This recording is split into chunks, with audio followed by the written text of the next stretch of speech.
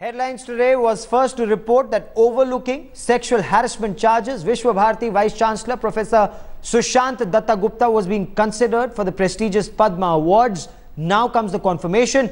His name was on the list but dropped at the last moment.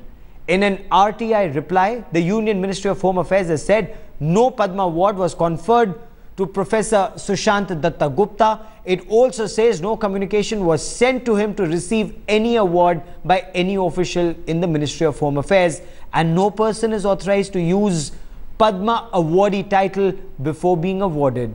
Now comes the twist in the tale. The website of Visva Bharti University until this morning still showed Professor Duttagupta as a Padma Awardee. Very quickly, the name was taken off later in the day.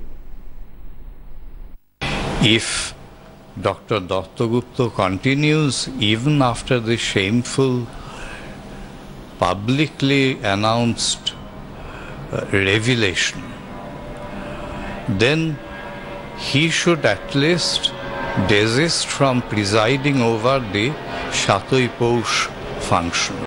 As a response to the protest raised from different voices against the award, Padma Shri Award being offered to Sri Sushanta Duttagupta, proper decision has been taken by the award giving committee.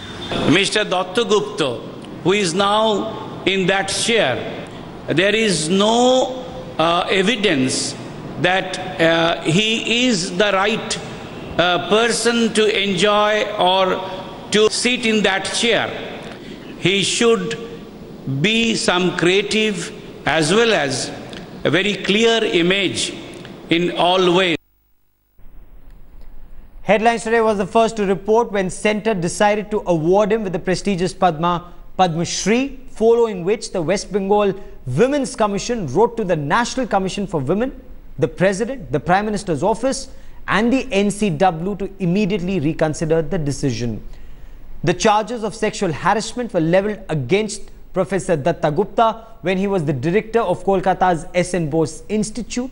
After an inquiry in 2005, he was removed from the post, but in September 2011, he was elevated to the post of Vice Chancellor at the prestigious Visva Bharti University. The decision was taken by then HRD Minister Kapil Sibal.